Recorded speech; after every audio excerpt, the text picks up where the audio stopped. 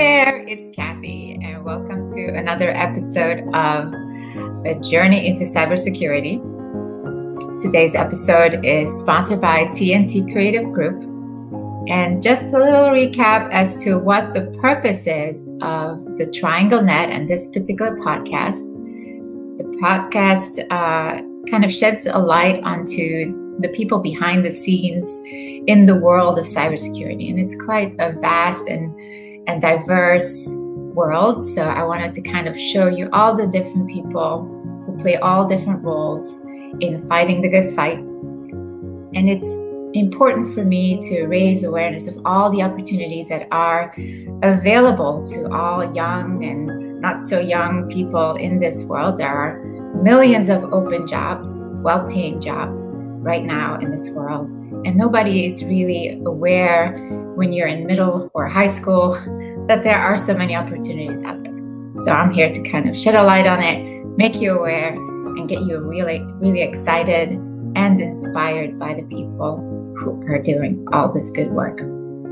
Today, I have a very special guest because this is a very close friend of mine, but also a business partner. He happens to be producing this particular podcast through his company, the T&T Creative Group, and his name is Derrick Thompson. Hi, Derrick. Hey, happy to be here. How are you? Oh, I'm thrilled, beyond thrilled. I'm so happy to have you here and listen to your story. Some of it I don't know yet myself, so this is very exciting to kind of get to know you a little bit better, hear your story, and share it with the world. So, Derrick, how would we introduce you? Because there are so many things that you do, and I wouldn't even know where to start. Yeah, well, thanks again for having me. It's a little complex, and as we talk for this hour, I think we'll peel back the layers definitely. But I'm the founder of a few initiatives. One is I'm a founder of T&T Creative Group, which is a digital marketing agency geared towards growing our business. We're also known as a growth agency. So the companies that we work with, we put all types of video campaigns, web campaigns, Google campaigns to make them more visible and grow. But T&T Creative Group is also the engine that is a big support of the community. And that's a part that is just as big as anything. So one of the primary purposes of T&T Creative Group is not only to make our company successful, but also make the world a better place through several outreach initiatives such as Tweens Technology, Bowling for Autism, and others that I know we'll talk about more. So I'm the founder of those companies. That is quite astonishing, and quite honestly, time management must be an important thing to do because I don't know how you do it all. I actually wonder if you ever sleep. Yeah, it's it can be a challenge. And when I do sleep, I feel like I pay for it. I wake up to madness. But yeah, definitely time management, organization is something that I'm trying to continue to get better at, because the more organized I am, the better I manage my time, the better we're able to do. So I've gotten much better at it. And but you're never perfect. I'm trying to continue to get better at it. Yeah. So you and we met at ISSA, the Raleigh chapter, and I think our friend Robert Martin is perhaps the person that you and I have in common because he introduced me to you. But tell me how you got into ISSA, which is, the cybersecurity association, brings professionals together in cybersecurity. Kind of explain how you got into that world. Yeah. ISSA, Information Systems Security Association, is an amazing organization of cybersecurity professionals. And I was brought into it by Robert Martin, great guy.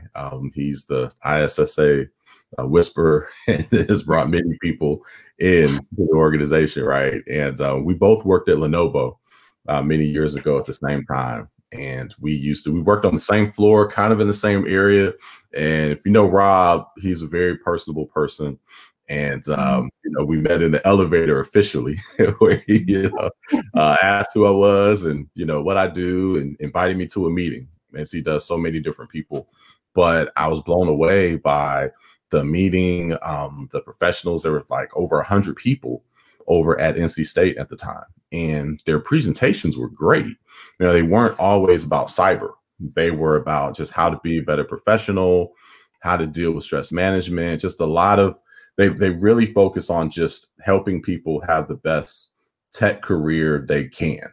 Yes. Whether that's mentorship, they do so much for students that are coming up. So just a bunch of great people, and, a bunch of great people. That's right up my alley. So after a couple of years, I was able to join the board and help them with their annual conference. And I've met so many great people like yourself that I would not have met if it weren't for ISSA. So very thankful for them. Yes. And I am a firm believer that things happen for a reason, and that you cross paths with people for a reason. So I think I crossed paths with you because from that point on, you and I have been doing all kinds of things for the community. One was at Southern Wake Academy, where we worked together. You did most of that work, but let's be clear. With the robotics club. But still, it was a great initiative, and you've done such an amazing thing there.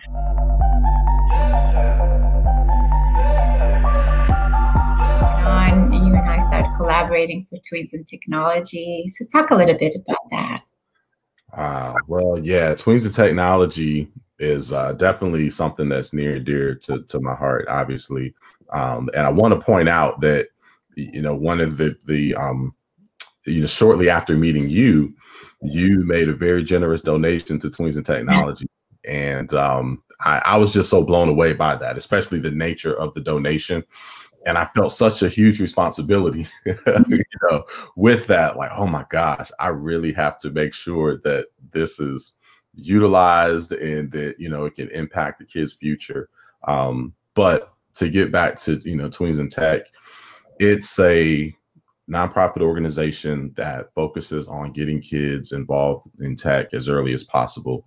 Right now, that earliest possible is the 3rd grade.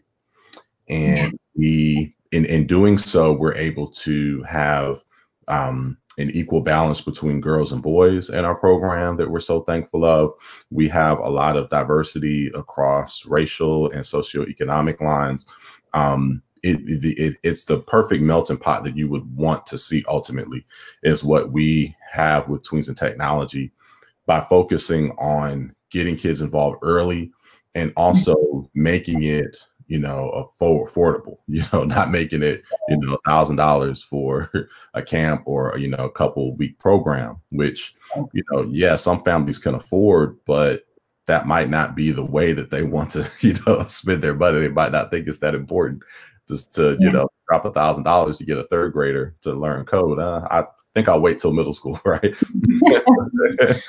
But what we've learned is there's such a big gap that's happening, where the kids that are not learning tech in elementary school, once it's available in middle and high school and it becomes part of the curriculum, you have a lot of kids that have been exposed to it and they're excelling, and a lot of people are intimidated and they just don't go into tech because of that.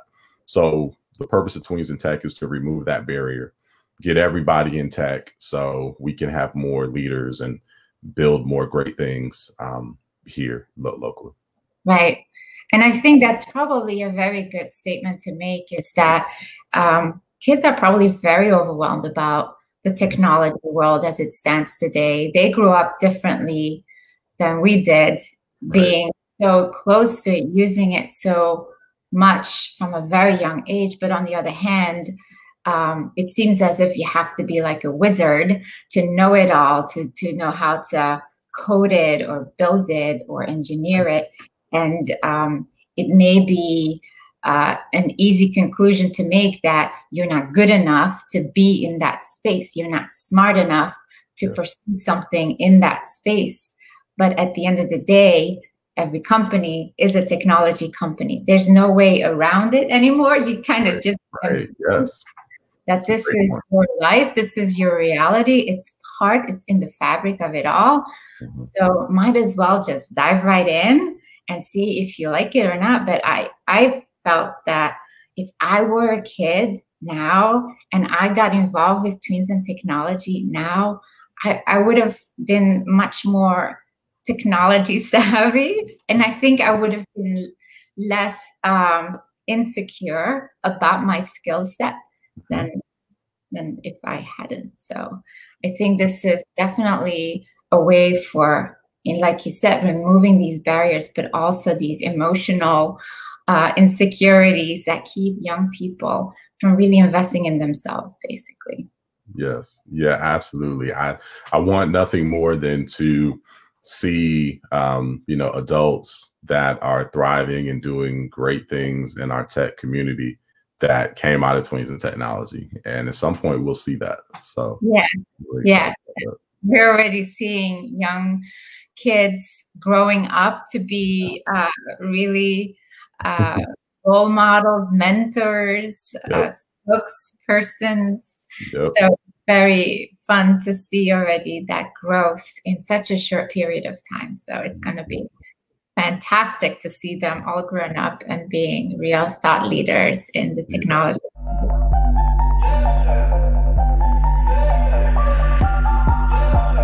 Question: as a CEO, but also as a marketing guru, how does cybersecurity apply to you, and why does it matter in that particular field?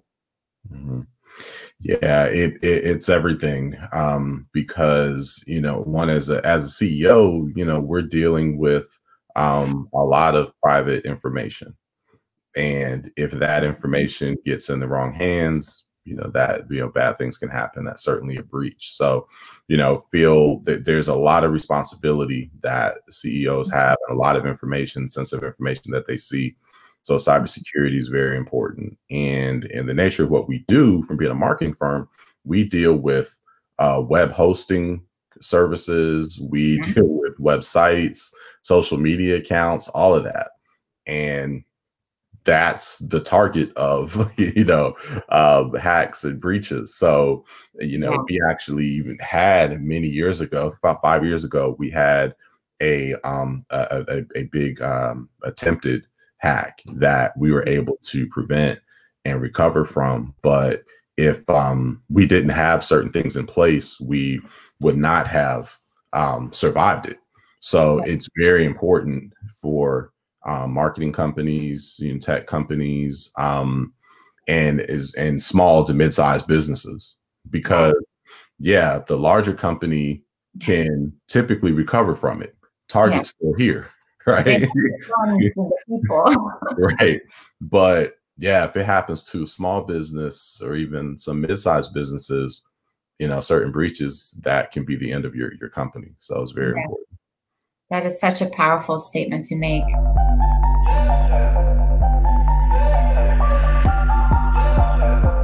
All right, enough about the serious stuff. Let's talk a little bit about Derrick the kid. So what was it growing up, and where did you grow up, Derrick? Oh, yeah, it's kind of complex. I was born, officially in Illinois, not too far from Chicago.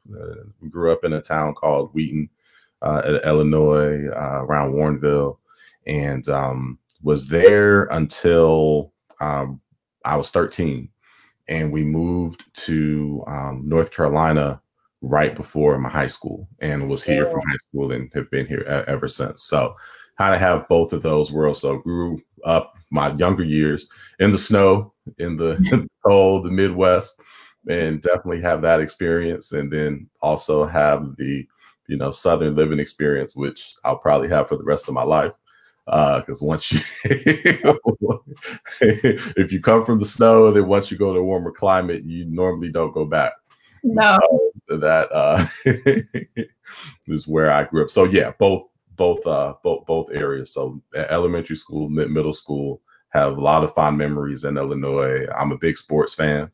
So I grew up in Chicago in the Michael Jordan era. Oh. So being a sports fan and loving basketball and all that, that was great. Getting to see him come up, and give a huge thanks to my parents for that. And then, you know, moved. And then North Carolina was second best because, again, being a big sports fan and being a Michael Jordan fan, Yeah. okay, well, North Carolina's where he's from. So then we moved here. So, yeah. So what kind of kid were you? Were you outgoing? Were you shy? Did you already play with technology? Was marketing already on your radar? What was going on? If you don't mind. I was kind of had split personality a little bit, which I can still have now. I was shy. I was more shy as a kid, but when I turned on, I was on. And for me, on was sports. So I was a decent, you know, basketball was my main sport. Played football, played other things, but basketball was what I loved. So I was a huge sports fan. Our whole family, big sports fans. And the cool thing was I was also fortunate enough to go to a lot of sporting events. So that was really cool. So that's something that I, you know, try to do now with my kid. But yeah, sports was a big part of it. Tech was a part. Both my parents worked in corporate America. They worked at AT&T, Bell Laboratories. So we had, I guess it wasn't a computer at first. We had a terminal in the house, which I was fascinated by, and used to play video games on it. And, you know, just to show my age, you know, you had to write like a DOS command prompt to start the game. You know, you wouldn't just put the game in and it start. You had to write like a little bit of, I guess, code, right? Yeah. To start the game. But definitely enjoyed that. Tech was always around me by, you know, my parents working in corporate America. You know, my dad's office at home, there were tech and business books all around. So I always saw those. And funny, one quick story, I think it was middle school. We had a project in one of my classes. I don't know if it was a science class or what the class was, but we had a project and they gave us free liberty to do pretty much whatever we wanted with the project. So knowing that, you know, where my dad worked and knowing the books that we had around the house, I told my teacher and my parents that I was going to create a computer game. And I think we had maybe a couple weeks, right? And I was going to create a computer game, and it was like elaborate. I mean, it was better than any game you can find right now that's out. And the funny thing was that nobody told me I couldn't do it. You know, the teacher didn't tell me I couldn't do it. My, you know, parents didn't tell me I couldn't do it. They all went along with it. So as we got closer to the due date, I still thought I could do it, even up to the night before. And my dad said, well, in order to do that, you probably want to do that in C. You probably want to write that in the C programming language. So he had a C programming language book on the shelf, and I kind of flipped through it and still thought I could do it. So obviously I was not able to create the game. And the teacher ended up still giving me like a C just because I was so ambitious. You were visionary. He liked your vision. Yeah, like my vision. So my vision alone got me that. But you know, I always remember that now being an adult and looking back, I really appreciate the fact that, you know, they obviously knew that was not possible, but instead of crushing my dreams, they kind of harnessed it and, you know, showed me the path. So I thought that was funny. But yeah, tech was definitely around when I was a kid. So moving right before high school, was that a hard thing? I mean, I can imagine it kind of. Yes and no. It depended. It flowed. So at first I was excited because, you know, growing up in a cold weather area, we all thought, how cool would it be to live in Florida, live in California, live in those different types of places. So, you know, when I found out we were going to move to North Carolina, I was like, okay, well, hey, okay, warm weather place. And I kind of embraced it. And that was the first time moving. So I always lived in the same place. So it's going to be one or the other. So it wasn't like at that time I was like, you know, military kid or someone that had moved a lot. That was like the first time. So I was cool with it. I was excited about it. I thought about that side of it. But then once we started like driving, it kind of hit me like, oh man, we're really leaving. So, you know, it was kind of some sadness as we were, you know, making the trip down. And the first year was kind of tough because, again, starting from scratch, you know, no friends, making friends, knew which, you know, I was able to do, but just starting from scratch was difficult in a whole new area. And we moved at the beginning of the summer. So it's the summer before my freshman year. So that whole summer, I still hadn't made any friends yet. So it wasn't, I was like waiting for school to start that fall to then start to make friends and whatnot. But yeah, it went back and forth. Ultimately, I think it was still a great move. I'm happy we moved here. Yeah. And I think it helped us all a lot. That's awesome. Yeah. So when people ask you the question, what did you want to be when you grew up? What was your answer? Oh, I thought I was going to the NBA. Yeah, I was going to the NBA. I love it. Yeah. At that point, I still do. I still feel that if I get in shape and do certain things, I can still play. So that's part of my, as we dive in, you'll see that my confidence is my biggest asset and also my biggest liability. But yeah, in middle school, I was, going to be a professional ball player. There was no doubt about it. High school, that started to change, and I understood, okay, probably not, that probably won't happen. And I then settled on being an entrepreneur, and I wanted to own my own business. And cool, I grew up visiting my parents, you know, job, and they worked on computers, and I thought that was so cool. And, you know, they worked in these huge buildings that, you know, kind of surrounded the community. And for some reason, when I was exposed to that, I wanted to own it. And instead of just work there, it just triggered something in me. Yeah. And again, for some crazy reason, I thought that was possible. No one told me it wasn't possible. There was no reason for me to think it wasn't. So, yeah. And I think that's the reason why Tweens and Tech exists. That's the reason why we do a lot of things we do now, because I understand what just thinking something is possible can do for you. So, yeah, as early as high school, I wanted to be an entrepreneur and acted on that and started my first business. The summer of my going into my senior year, I started my first business, and really haven't looked back. I mean, obviously a lot of tries and failures, and it wasn't until about 7 years ago that I did something successful. But as far as having that fire and knowing that I wanted to be an entrepreneur, I kind of knew that in high school. Yes. What a great mindset to start life with, is to think that anything is possible. You can do it. Yep. And you just have to do it. Yep. Michael Jordan would be proud. Hope so. Yeah, I never had a chance to meet him. I was really close one time. Again, just shows how cool it is being a parent. I remember one time my dad picked me up from baseball practice, and it's like, hurry up, we got to go, we got to run. I was like, why are we rushing? And word got out that he was at some car dealership signing autographs. That was kind of in our neighborhood. And we got there, and there was this long line, and we waited. And when we finally kind of got close to the top, he left and went to his car, and everybody's rushing his car, and he peeled off and everything. And never got to meet him. But hopefully through, as we continue to do big things in the business world, we can make it happen. Oh, wouldn't that be amazing? Yeah. You know what? I have faith that you will. Yeah.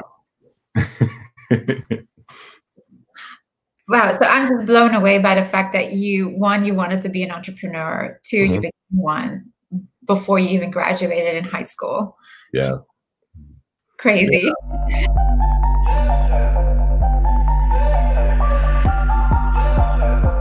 Were you doing any kind of student jobs or things that kind of got you to that place where you said, okay, this is what I want to do? Like, how did you move into this space? Yeah.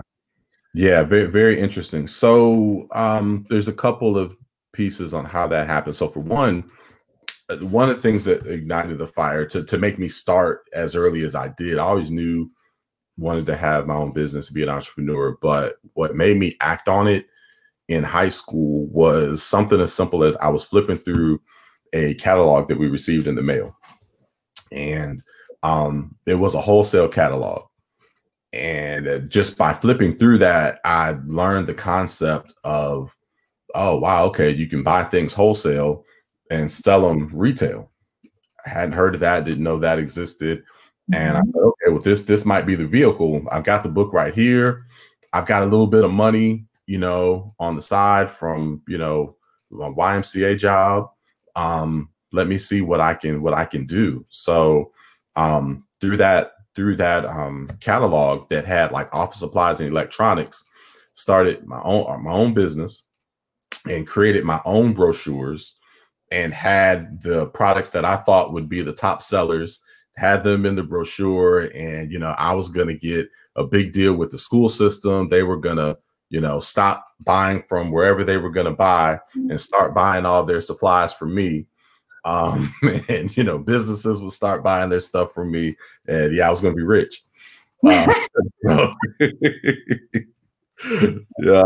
And I was like, well, it's not that big a deal that I only have a couple $100 because I'm sure people will buy from me and then I'll collect the money and they'll be fine with getting it, a month or two later. That won't be a big deal.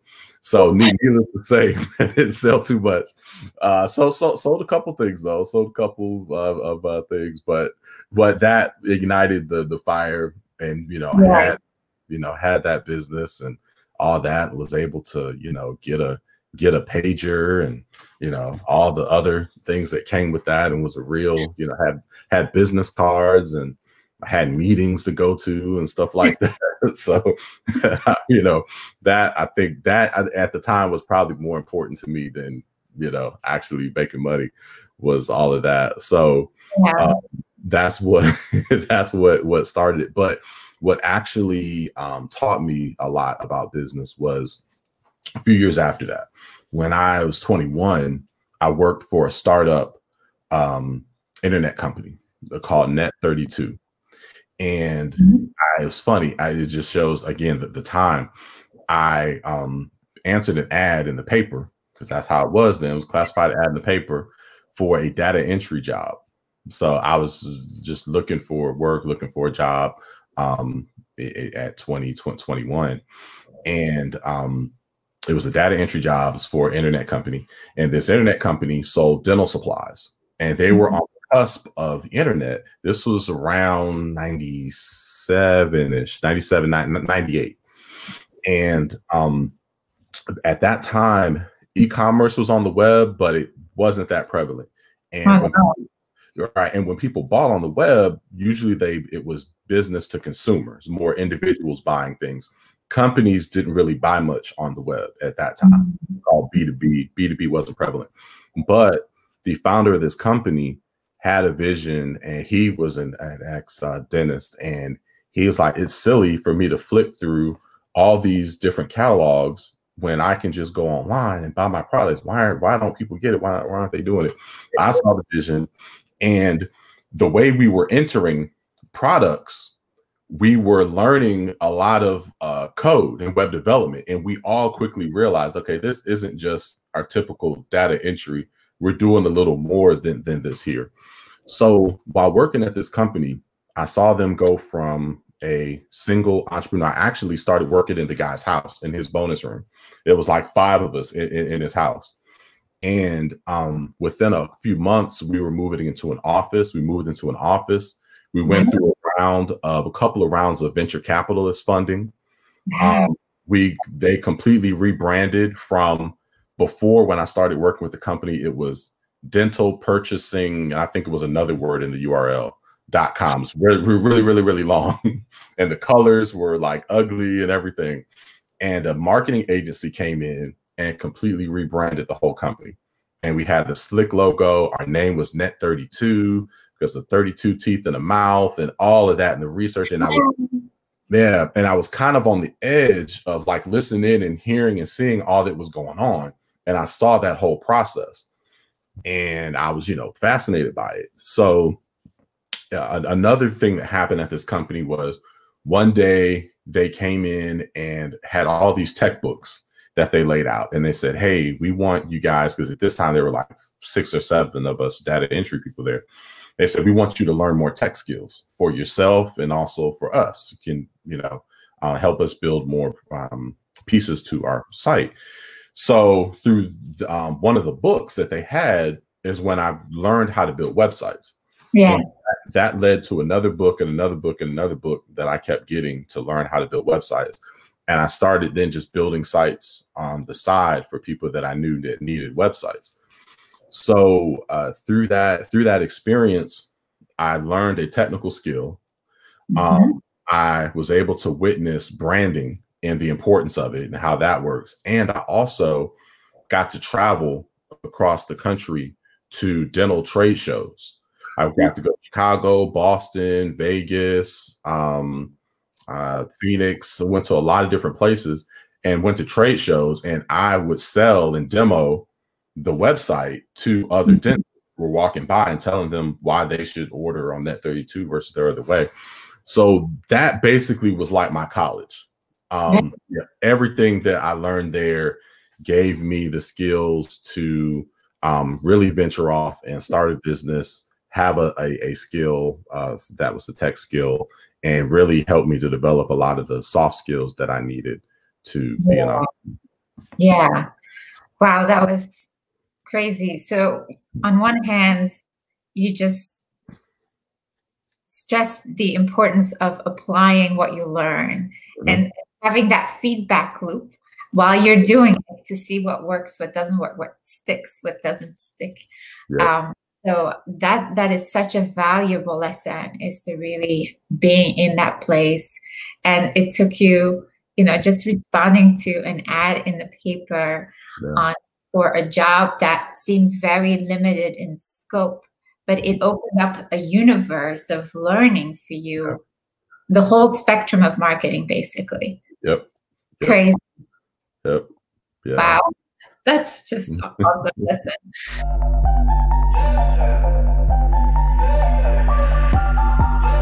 So was there any college experience that you wish to share? Just very little. I did start at college. I started at community college. So I started at Wake Tech.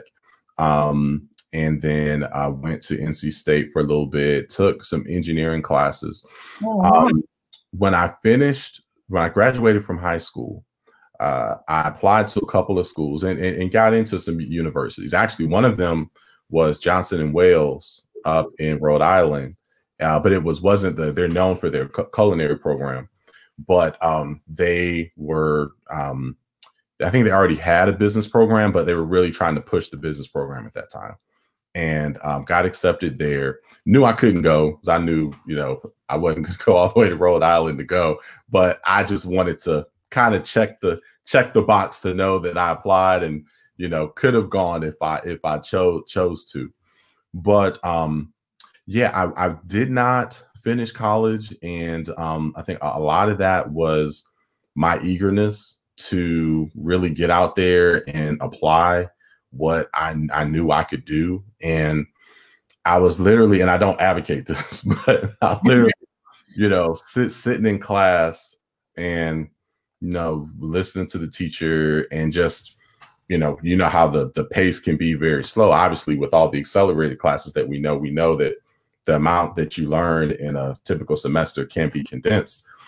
And I was sitting there like, man, why are we taking all this time to go through this? And also just the way that I know I can learn, I was like, okay, I can just learn that I can just go through the same book that they're, using to teach us. I don't have to, go at this pace.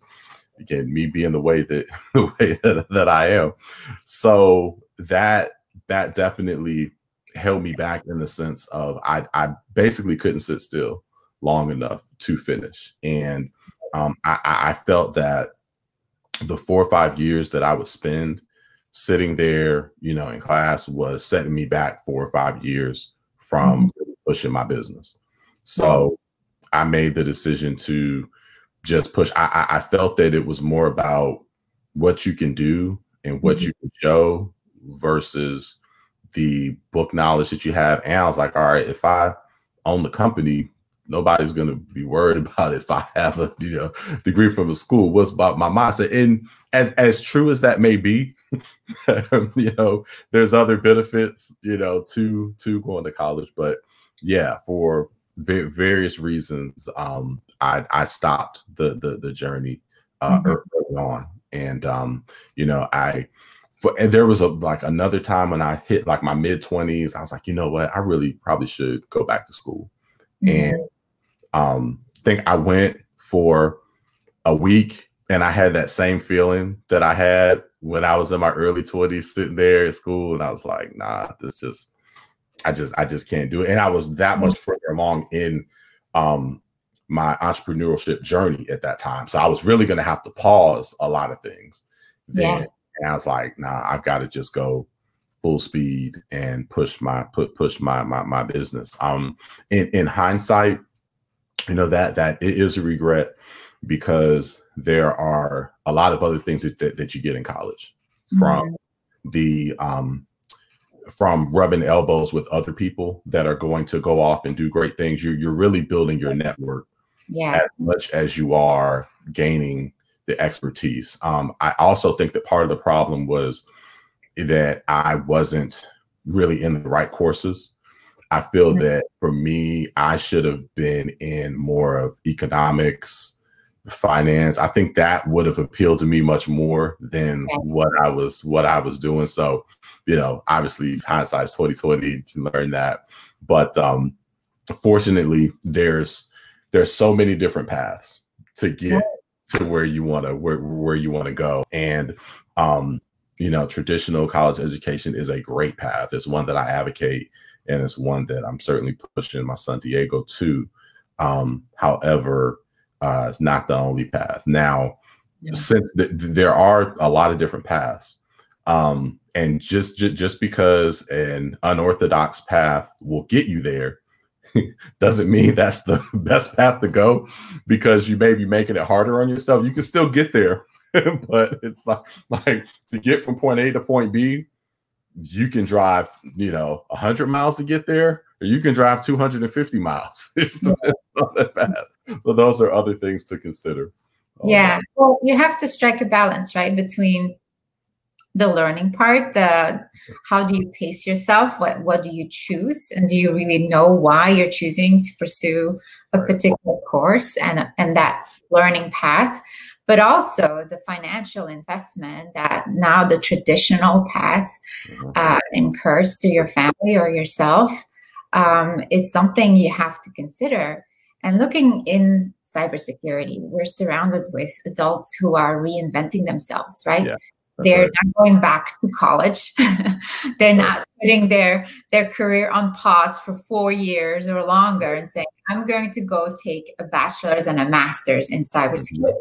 No, they keep working, and then they learn on the job. They find ways to apply the things they learn at night, on weekends. They take certifications. They go to ISSA at night to network and to learn new skills. And guess what? That works just fine too. Yeah. So it's all about understanding exactly what is your purpose. What is that inner voice, like you said, that's telling you this feels right or it doesn't. This is me or it's not, right? So that's massive lesson that you're sharing here. Yeah, absolutely. And it's funny because my parents also, they knew me. And coming out of high school, I made pretty good. I was an AB student in high school, more B's than A's, but definitely tried to stay above that. Just not getting C's was kind of my standard at that time.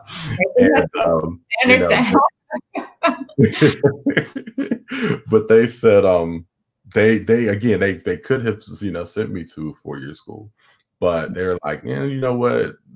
they wanted me to kind of prove myself and go to a community college at first to just see how serious I was and to make sure that I wouldn't go off to a 4-year school and waste their money. So the experiment was to go to community college, and we found out the result from there.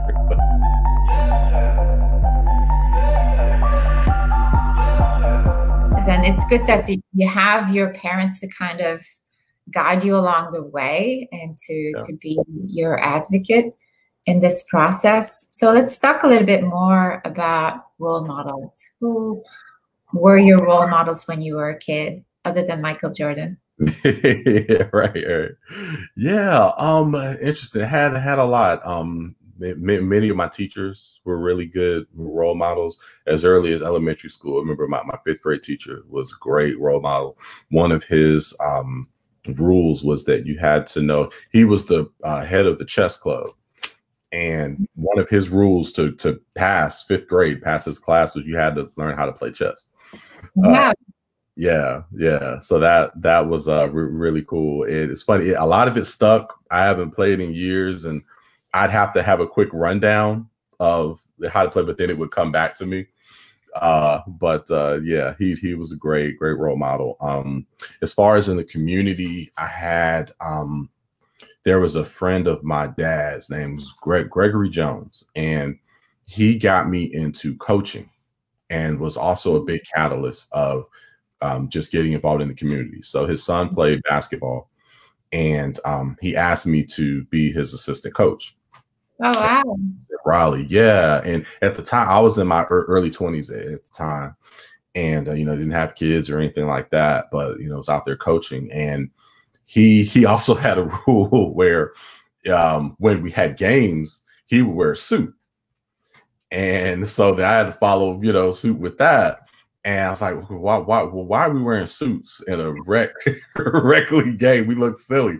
He's like, nah, man, these kids, they need role models, and they see us dressed this way. This sets a certain, presence and, all that. And it was funny. I knew what he was doing for the kids and not only myself.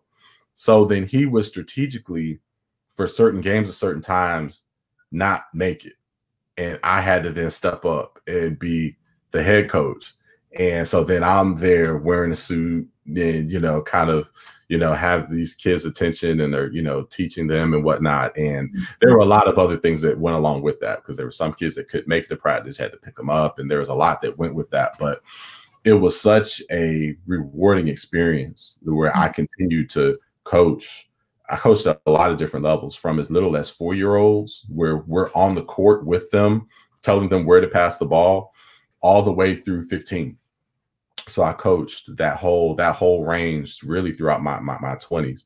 Was then so excited of, man, what will it be like, if I have kids in this league and could actually coach. But that was a big catalyst. And then a friend of mine named Michael Smith, who owned and operated a Zaxby's franchise.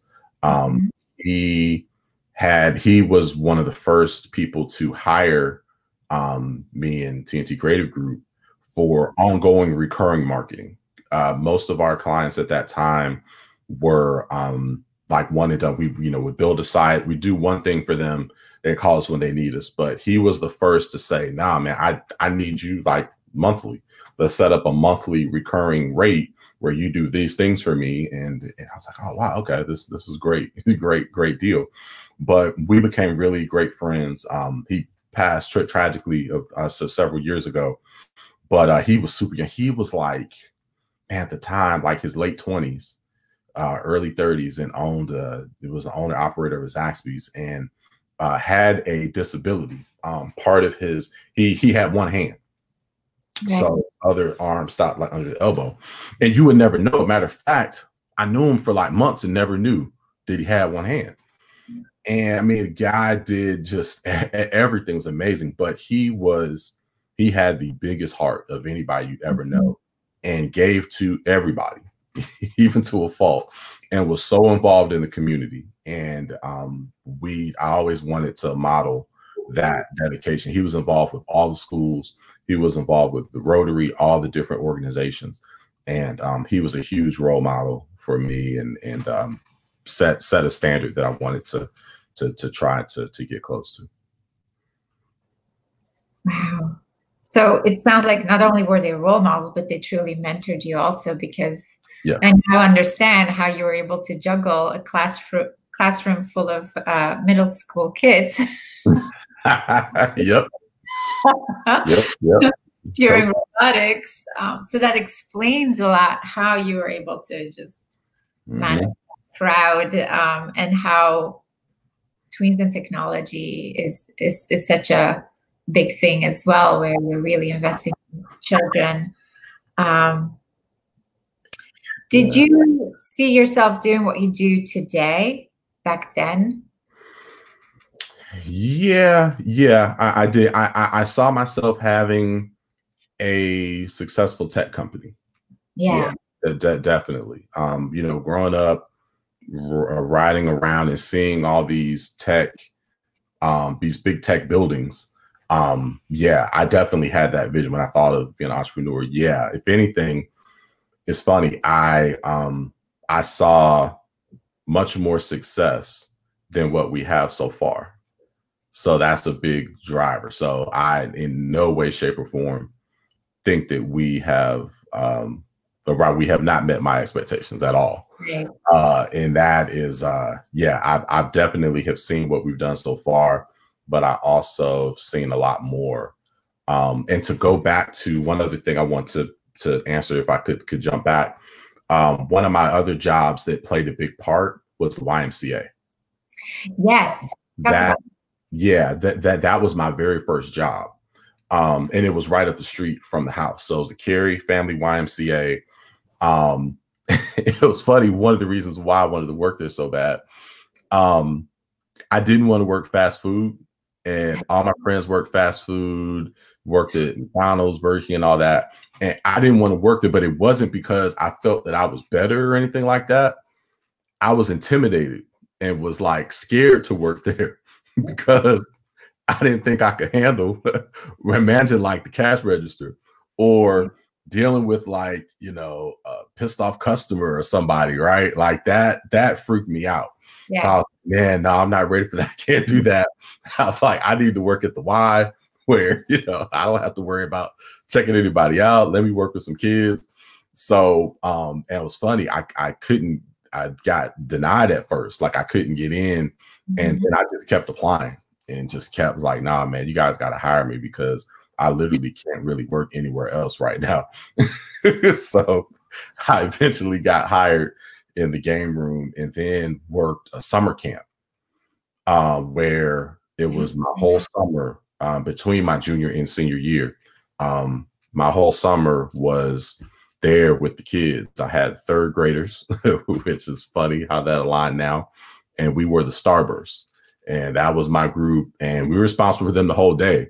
So it wasn't like, okay, you had breaks and you could go to the side. No, when we had lunch, our troop, we went out in the woods and we sat together and we ate lunch together. So that really taught me a lot about responsibility and also about, you know, managing kids and keeping them entertained all freaking day. And it was funny. Another lesson in that was I didn't realize with camp that it was like all summer. And, you know, I was looking forward to my senior year. Like, hey, man, this is, you know, one of my last summers. I'm going to just chill, celebrate. I thought it was maybe a couple of weeks. And I learned that, you know, soon, like the week before, it was all summer. And my downtime was going to be nights and weekends. So I went back to the counselor. I said, hey, and, you know, I thought I was being really stand up and professional because I'm not just going to not show up. I'm going to sit down and look them in the eye and say that, you know, I'm sorry, but, you know, I can't do this and I want to give you notice and be stand up about it and all that. So I sat down and I think her name was Lori. I sat down in her office and gave her this big spiel. And she looked at me and was like, I basically don't accept this resignation. It's like, she made me feel awful. Like you're, you know, not following through with your responsibilities. And I'm very disappointed. I mean, just anything you could say to just get me. I was like, oh my gosh. So I was sitting there, manager's like, so yeah, if you want to do this, you can, but it's just basically just told me how awful I was. And I sat there and I was like, all right, I'll do it. I'm good. It's like, I'll remove it. I'm good. I'll be here. I'm not gonna flake out. I'll follow through it. It's like you said you do it, you gave your word, and now you're not doing it. And so that was also a huge lesson on that. Really on understanding what you're signing up for, what you're committing to, and knowing that people are counting on you. So definitely had to mention that. Oh, absolutely. And I bet it was a choice that you don't regret making either. Yeah. You stayed. Yes. Yeah. That was something, after it was painful at the time, I was like, man, I am giving up my freaking saying. I really wasn't, you think about it, I had the weekend, I had to eat. It really wasn't that, big, but yeah, at the time I thought I was giving up everything. But yeah, it ended up being a lot of fun. I learned a lot, it wasn't as huge of a commitment. And yeah, it was really, really the experience that I still think about to this day. So I'm so happy I followed through with that.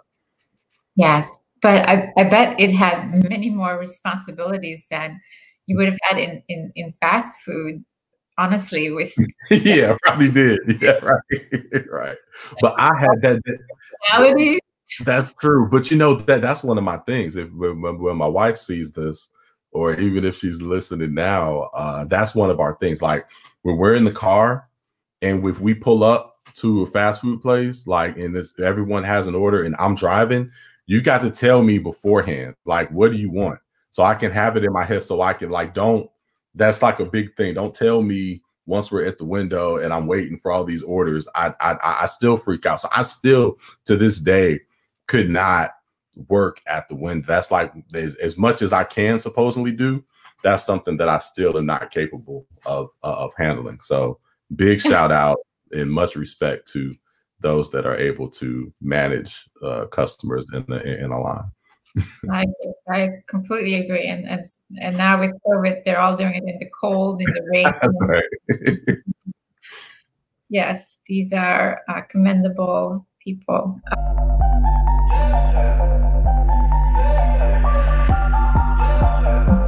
So what are some of the most important qualities or skills you use today? Ooh, time management for sure is one of the biggest ones. Yeah, definitely. I mean, looking at my day, because what I have to factor in with time management now is when I look at my list, we all kind of have a list that we go into the day of knowing what we have planned. But in the role that I have now, I'm going to get so many things are going to pop up that are going to take me away from that. So I have to have time built in and estimate, okay, what can I do in a day, and also factor in what's going to pop up, the unknown. So that's a huge part. So time management, I would say a lot of the soft skills of just talking to people, managing personalities, working to get the most out of people, helping them to reach their fullest potential is a big one. But yeah, a lot of soft skills, and I still use some tech for sure. So thankful that I have the ability and skill to still code, still build sites, still do certain things like that. I rely on those, especially now that we're still small. I still have to do a lot of that.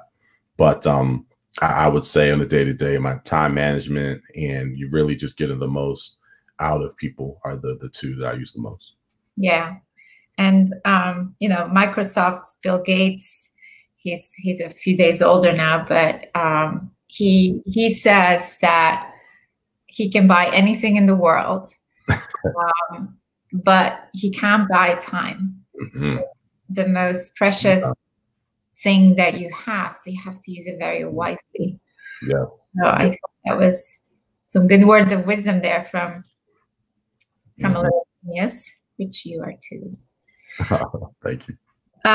So when you're hiring people, is that also what you're looking for? The soft skills part? What do you look for when you hire someone? Yeah. So it depends on the position, But yeah, soft skills are always a benefit. That's going to, no matter where you are, going to give you an advantage, especially in the tech industry. You know, we're not known for always having, you know, a lot of the soft skills, but that's something that will definitely separate you, and it is a very important one, and one that will give you a leg up. So what kind of soft skills? Let's speak. Yeah, what kind of soft skills? You know, being able to articulate your position. You know, are you someone that can present to a group of people? You know, one thing that we look for is, you know, how much do you love what you do? Does that resonate? Does that show? Because if you really love what you do, you're gonna, you know, go the extra mile and really try to make sure that it's right. And again, with time being so precious, if you're the type of person that's going to do everything to try to make it right the first time without people having to come back and, you know, tell you that it's not right, that is a big skill. For T&T, we look a lot at community. You know, we want people that are community focused and oriented, because everyone that works with us, they are a part of our outreach in some way, shape, or form, from, you know, helping at events to just anything in relation to community. So everyone that we have has a, you know, huge heart, and they're really community focused. So that's a big piece, and something that I never want to lose. You know, reading, you know, the Trailblazer book that, you know, you gave me, you know, that's a big part of, you know, the Salesforce culture, and we really want to cultivate that. So really just making sure that people can fit in our culture is one of the biggest things. Yes.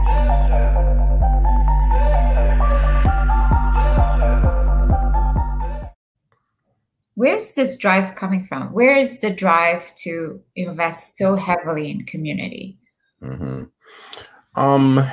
know, I look at myself, which is where a lot of that drive came from. I know that I wanted to be an entrepreneur and wanted to be very successful just based off of what I was exposed to. I never had anybody telling me, you know, giving me any, you know, big speeches, or, you know, telling me that I could do anything, although that, you know, is great.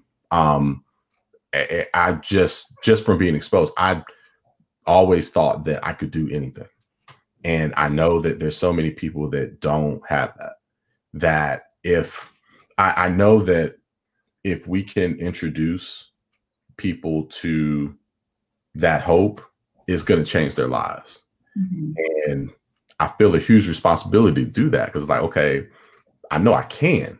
So it's like it's almost like I'm doing myself and the world and God, honestly, a disservice if I know full well that I can impact somebody's life by exposing them to something positive, and I don't do it. You know, that's really my why. I mean, I just know that I've been blessed with the ability to impact lives and change it. So I feel that I have to. Wow, that's amazing.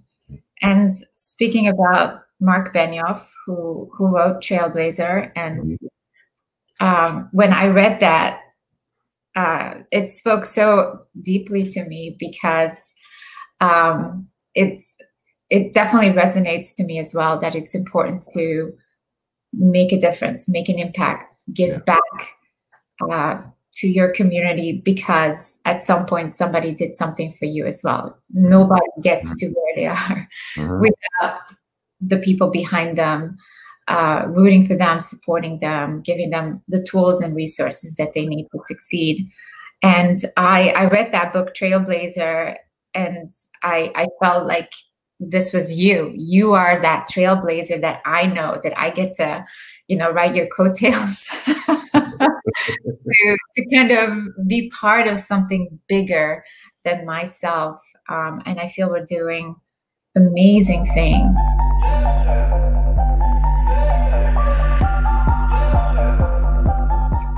So let's look forward. let's look at the future for a bit. So what's ahead on the horizon for Derrick? You already said we're not done with T&T Creative Group. So I still see a lot of potential in the future. What else is ahead for Derrick, T&T Creative Group, Tweens Technology, Bowling for Autism, all these other organizations? Talk a little bit more about them. Yeah. The future is bright. Let me kind of run down the list a little bit. So for Tweens Technology, we want to, and are in the process of doing that now, really make it a nationwide organization where children from all over the country, and it may eventually be international, but are able to learn how to code. We want to be similar to the first tee in golf, where, you know, if you have a child and they're in elementary school and you want them to learn code, we want you to think about Tweens Technology as the place for them to go and learn. Why?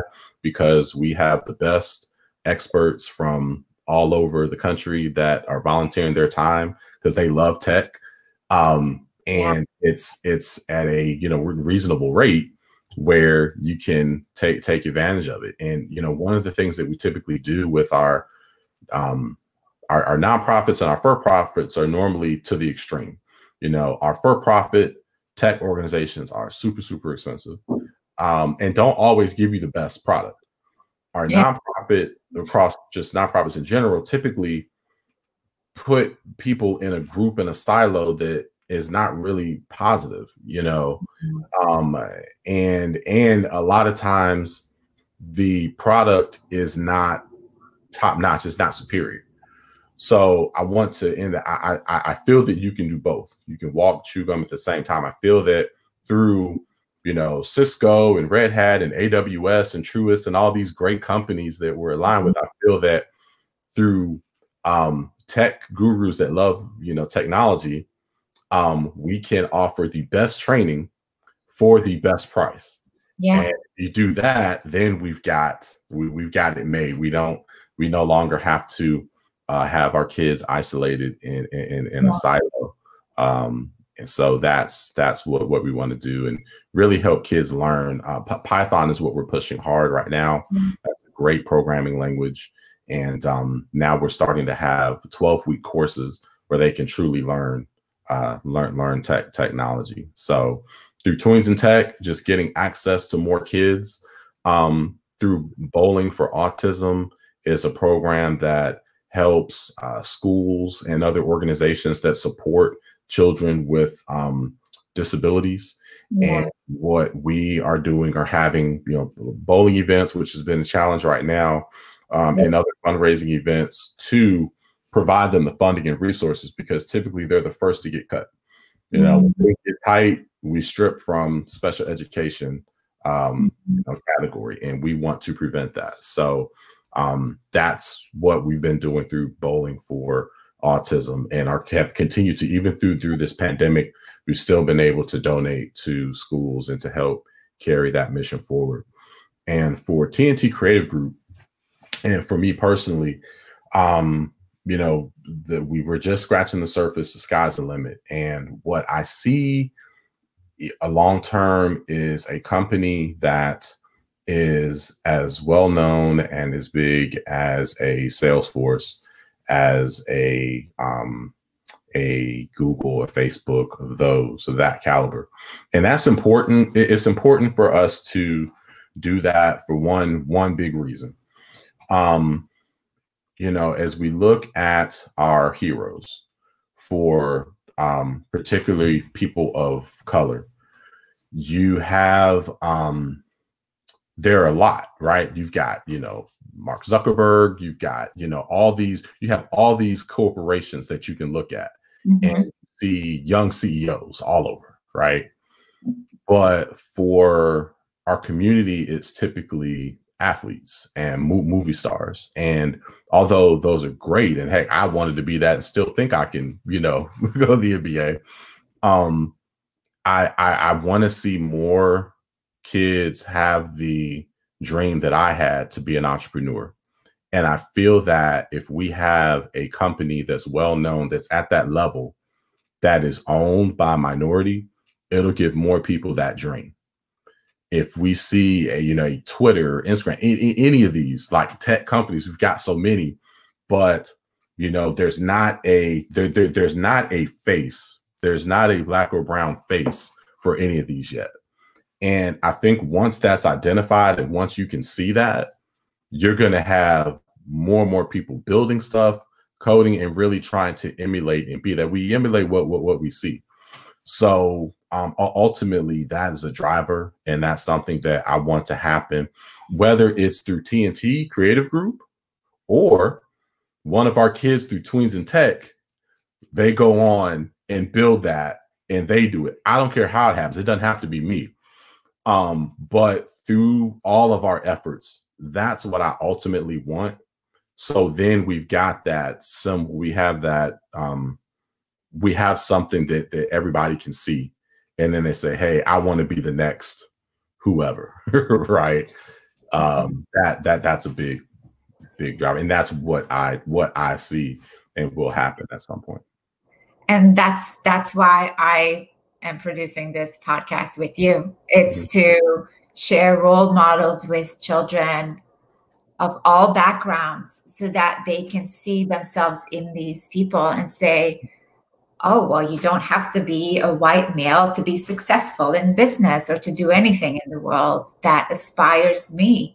You can be anything. And there's this strong saying that you can't be what you can't see. So we're giving those role models and sharing their stories and sharing the very simple message. It's possible. Right. Yep, that's right. And about the 12-week program, which is Ozaria, if I pronounced it right. Yeah, you did. What I found out from the first intro sessions that we had is that it includes not just coding, but it includes cybersecurity and all kinds of other technical lessons, where it's about the gamification of learning. And I think that's where the future of learning is all about. It's making it hands-on, it's making it interactive, it's making it accessible, and it doesn't have to come at the cost of a house. Right. Right. Exactly. Yes, that very, very well said. Yes. Yeah.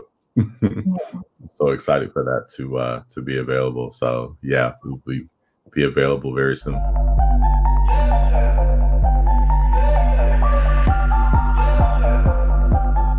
So question for you in terms of what would you tell your younger self with hindsight 2020?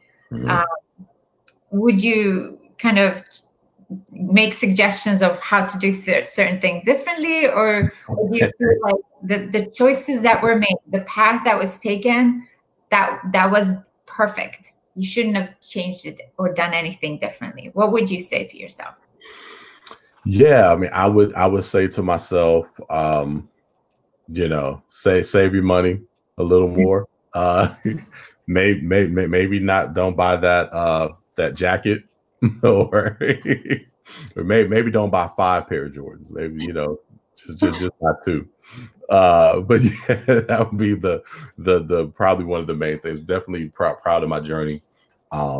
Wouldn't change much, but that, and then just even a lesson to other kids coming up, especially being an entrepreneur. Just like your time is very, very valuable, and you have to be so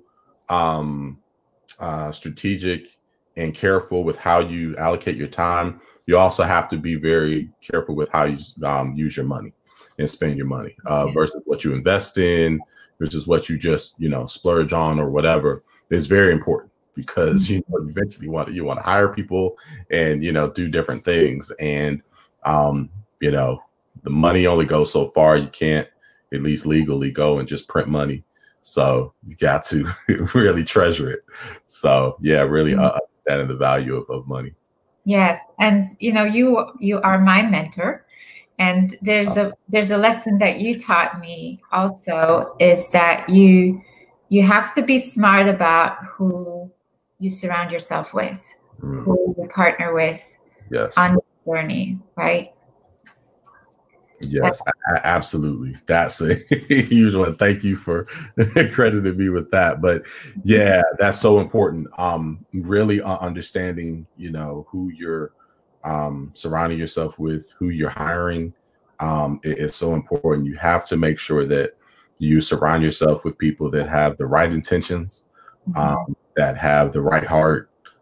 Those are even more important than skills. At some point, you know, you can overcome some skills, but you definitely have to make sure you have the right people, you know, with you, because they ultimately are going to determine if you're successful or not. So if you have the wrong people, you won't be successful.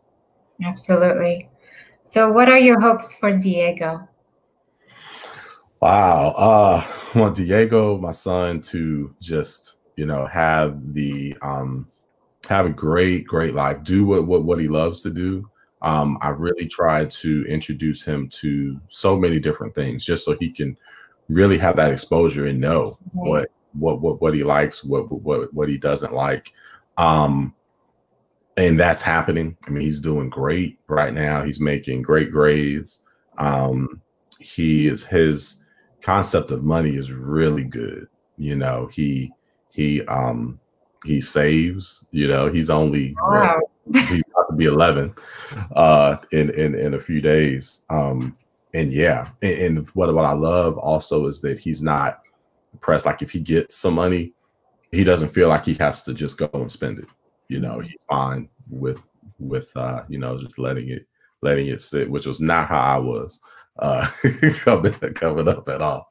But yeah, my hopes for him is to really be able to find what he loves to do. I can see little glimpses in that with different things, but you know, I also want him to just have the patience to let things happen, not feel that he has to rush into anything versus a profession or anything. And he definitely has that. So I think he is clearly becoming the best version of my wife and I together. So yeah, I'm very proud, and just want him to be able to be anything he truly wants to be.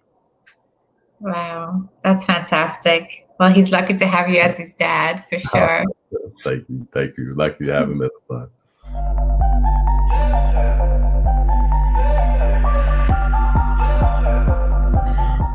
So let's move to the next section, words of wisdom.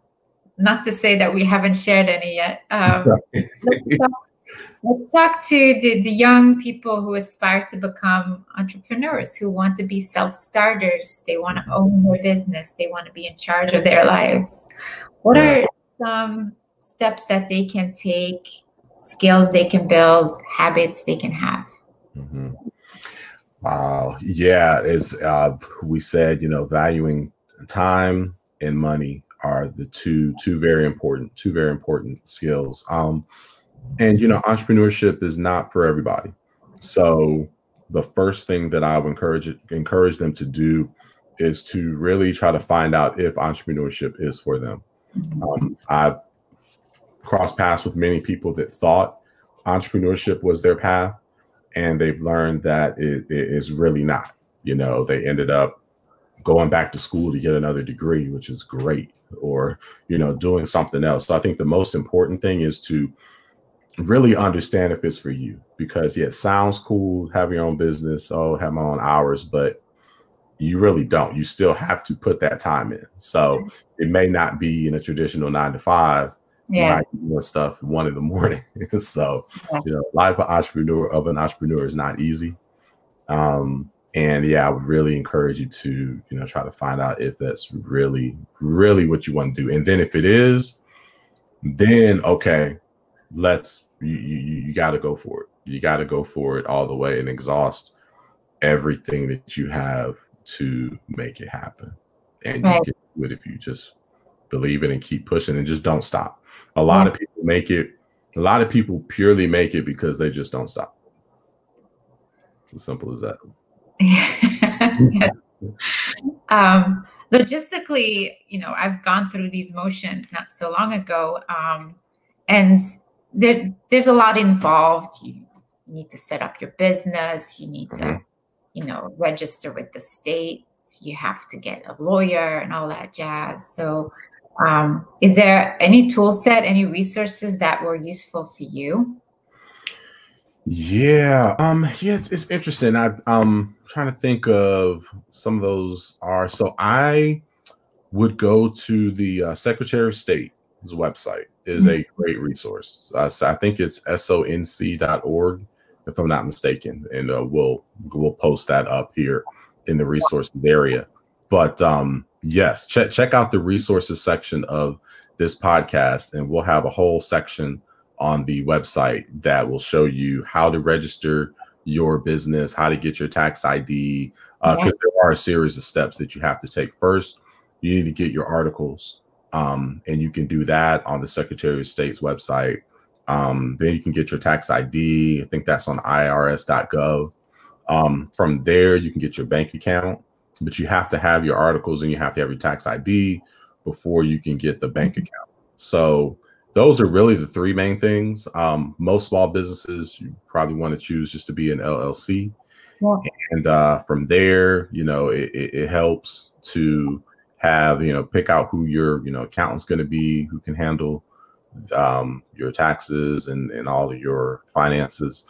And then at least have access to an attorney if you need it. You need to find out what insurance you need to have as a business. Yeah. Certain contracts that you get, and we've run into this before, require like insurance. So, and it's much better if you already have that versus trying to scramble at the end and get that. So those are all very important things, and yeah, we'll have all that available in the resources section. Yeah. All the inspiring.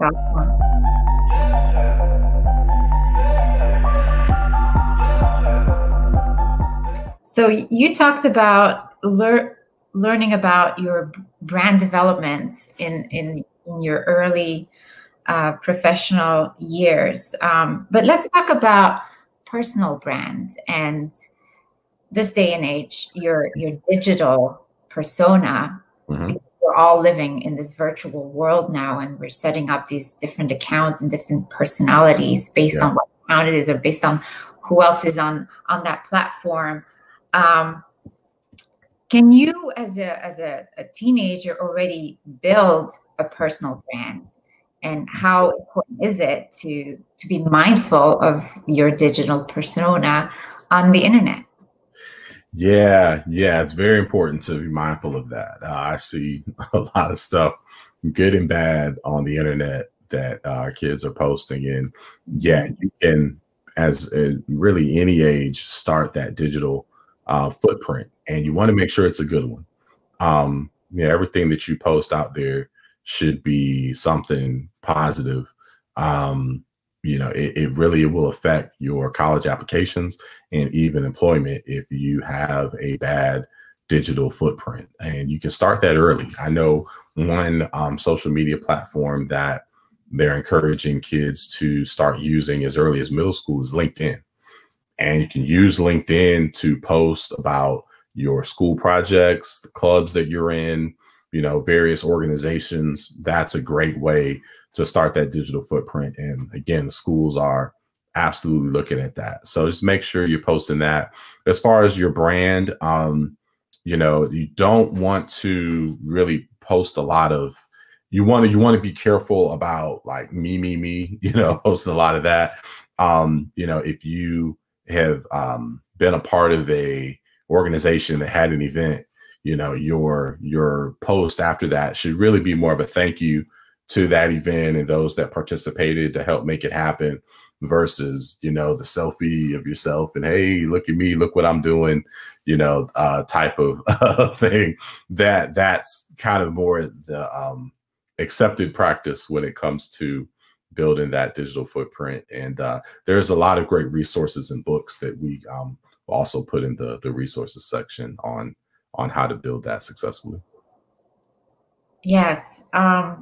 And, in recent days, months, years, it feels forever, but everybody uses social media to some degree. Facebook, YouTube, Twitter, Parler. I don't use Parler, but anyhow.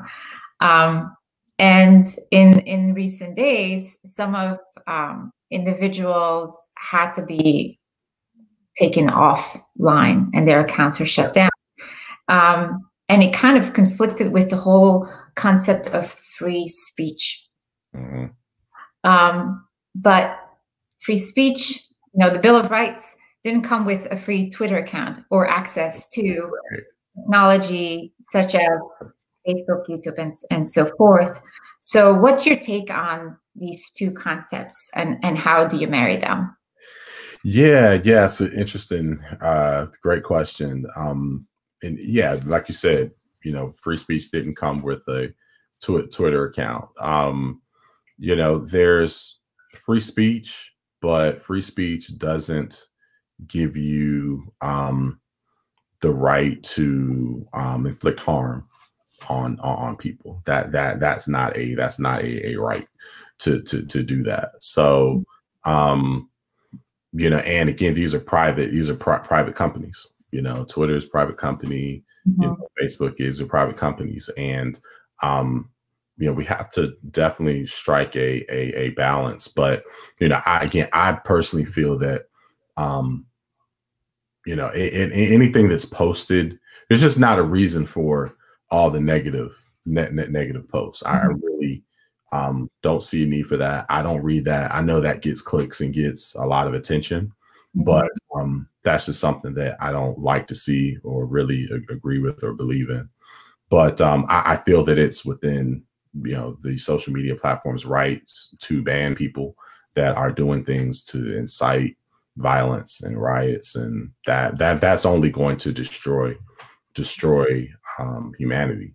So we don't have a right to destroy humanity, right? So if that's your agenda, you need to be banned. I commend them for finally stepping up. I think things should have started earlier. But I think we're finally heading in the right direction. And a lot is to be said about the business model, right? So let's talk a little bit about what is their business model, because the technology beneath the Facebook page is not free.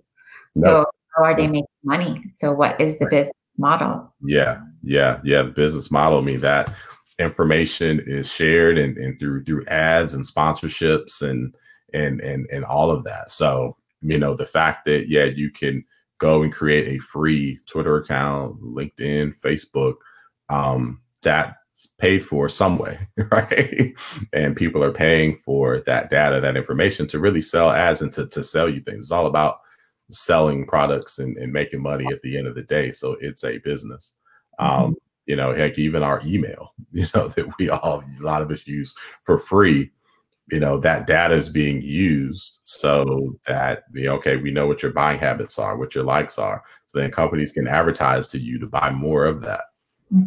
It's not, if you want to do whatever you want to do and not have to, have any consequences or share that data, then you have to go and buy your own server and host your own email, right? But yeah, all these free platforms, they're not free. Yeah, absolutely. And let's talk a little bit about the concept of a botnet, because botnets became a thing on social media. So what are they? Oh, botnet. That's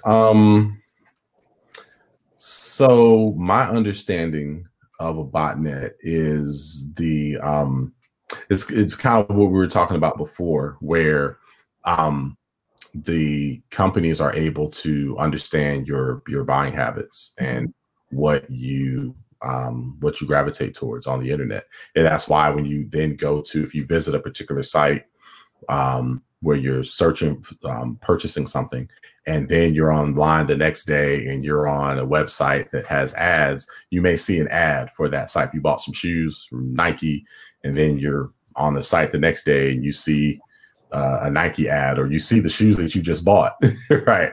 That's because all these things are tracked and traced. So again, just another part of the whole e-commerce engine that is backing all of this. Yeah. And also social media has been used not just to sell a product, but to sell ideas and to perhaps move people to take certain actions based on non-factual ideas. Oh, yeah. And so these misinformation campaigns were really used to, we're using social media to propagate, on a long-term basis, on a constant basis, these ideas that people start to believe because they kept popping up and people were sharing them. And but also you can own 20 or 1,000 different pages on social media, put some name on it or a business face, and use that to propagate that idea, information, whatever it may be.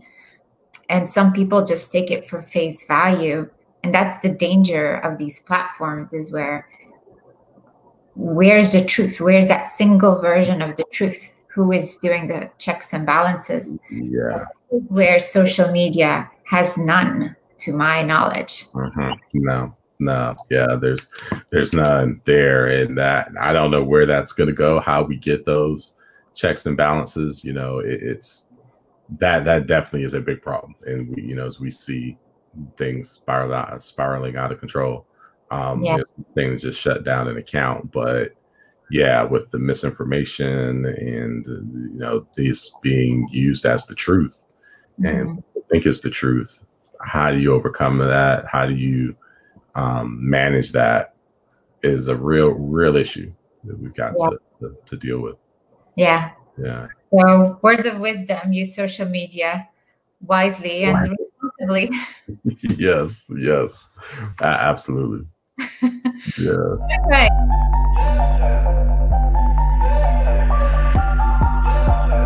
Okay, so let's talk about the definition of success. What is your definition of success? My definition of success is just being fulfilled.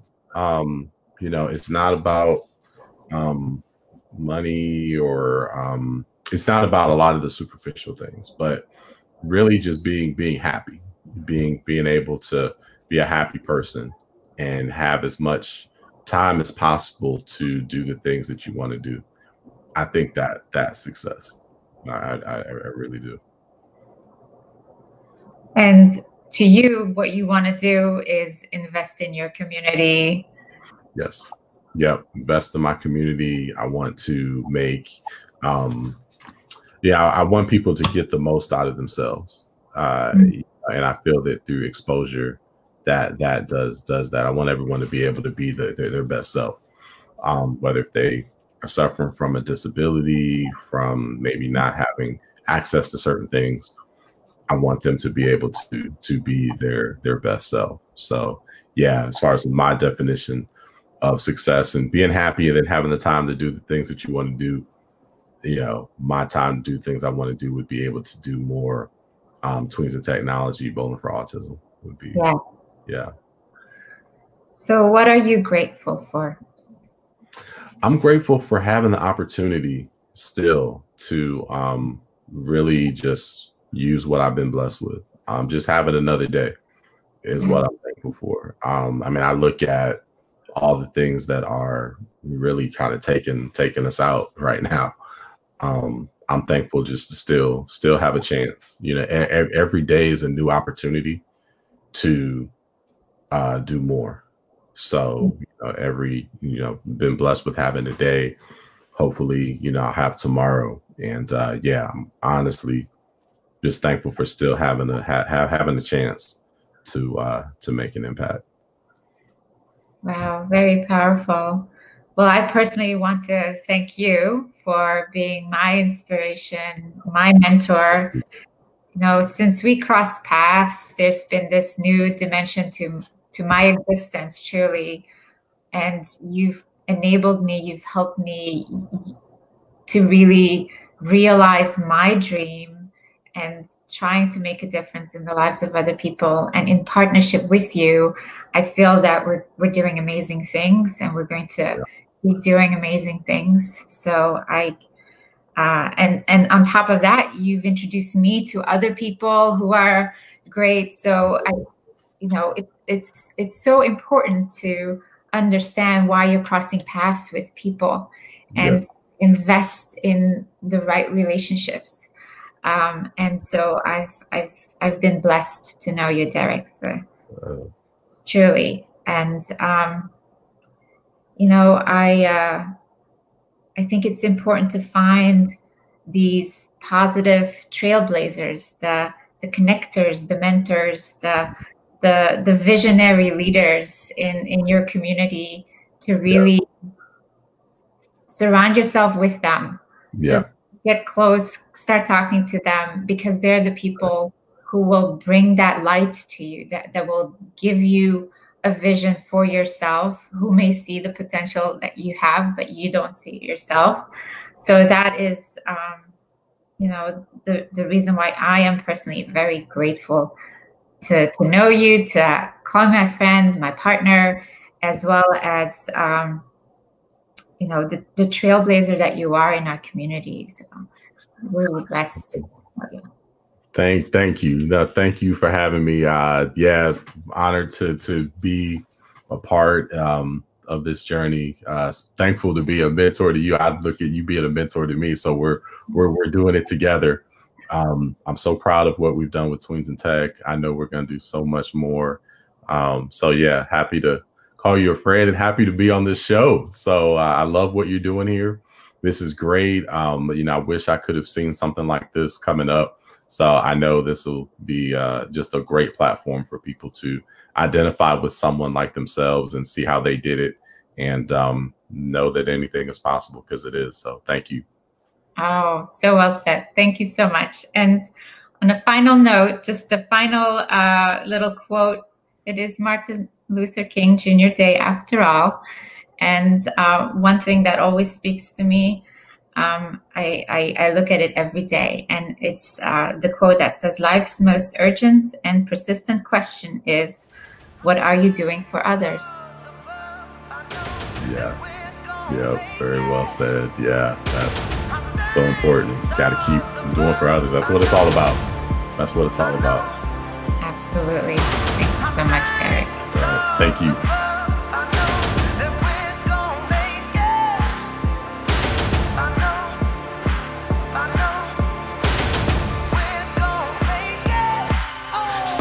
On the field to get some. On the real, we appear to get gone. Victory is ours. Bring the chip home. Galactic, and I'm looking to get more. Raise it up, seeing what you don't know. Running like the blood pumping from the pressure of adrenaline rush. We crush whatever we touch. Where you been, yo? Everyone know. And if you still don't get it, let it chill for a minute. Time is money, and trust me, man, I'm all business. And if you want something done, do yourself to get it finished.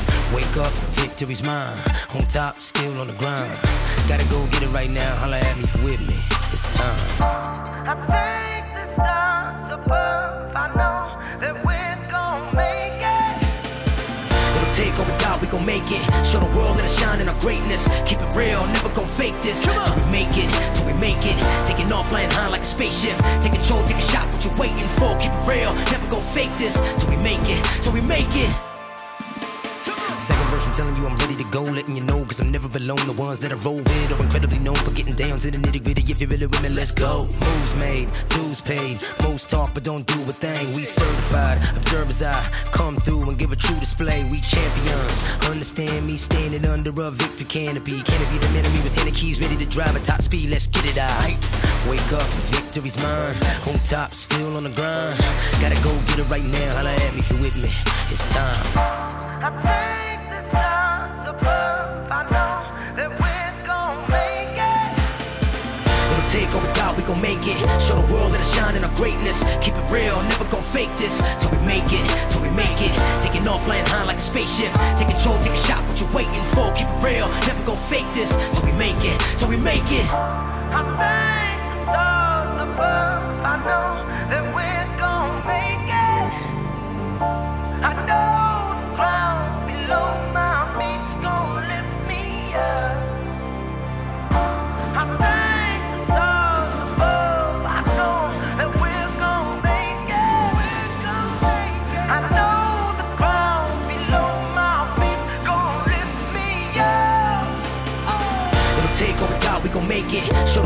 shine in our greatness. Keep it real, never gon' fake this. So we make it, so we make it. Taking off, flying high like a spaceship. Take control, take a shot, what you waiting for? Keep it real, never gon' fake this. So we make it, so we make it. It'll take all we got, we gon' make it. Keep it real, never gon' fake this. Taking off, flying high like a spaceship. Take control, take a shot, what you waiting for? Keep it real, never gon' fake this. So we make it, so we make it.